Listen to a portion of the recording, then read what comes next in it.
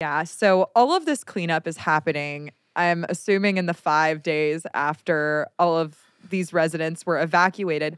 5 days after that, they're told, "Okay, everything's safe, you can come back." Like, the EPA Would y'all is believe them? Like, y'all, genuinely, Maggie, if you lived there, would you believe that? I would not. I would not. Specifically because these residents start pouring back into the town and they are having physical symptoms. Like, as Right. soon as they get back into town, the air smells really weird. I think it's the chlorine that they were using to clean stuff. People reported that they were feeling dizzy, feeling nauseous. Their throats were closing up. It was hard to breathe. Their children were getting rashes all over.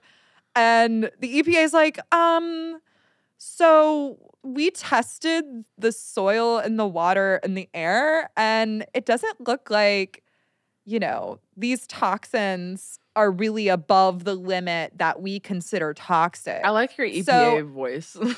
So, and the residents are just like, no, there was a woman who came forward that her chickens died. Like, it's not even just fish. Died. Yeah, there was a woman who came forward and said her chickens died. And let me play devil's advocate for a moment. If this happened to my town, I would be blaming a stubbed toe on them. I would be getting whatever check I could from the government in Norfolk. So I would be like, oh, that injury I had 5 years ago from wrestling, that just happened actually right now because of the vinyl chloride. So take what I say with a grain of salt. But yeah, there's been people who have reported like serious symptoms in their bodies, and that chickens and livestock and stuff are suffering as well. Right. And the EPA's response to this, the amount of articles I read talking about the residents and what they're going through, every single time, the EPA, local officials, everyone is like, contact your medical provider, but we assure you that it's safe.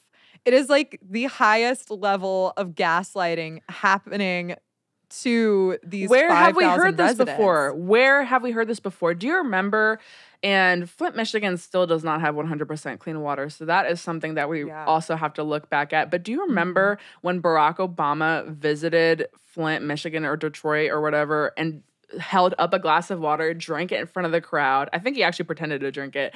And said, look, it's safe. You can drink the water. And then it wasn't actually safe and they found lead in the water. This is what that's reminding me of. I don't trust the government. I don't trust the EPA. I don't trust the corporation that did this to this small town either. And it's sad to see because these people there are not necessarily politically powerful.